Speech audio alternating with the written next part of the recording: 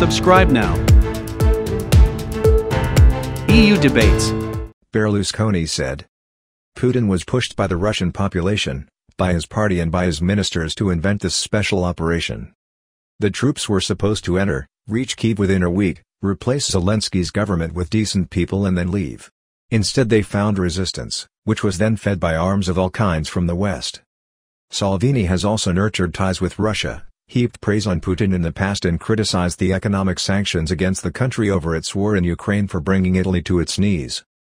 Would you have any comment to make on that? Thank you very much. No comment. Thank you very much. Let's move on.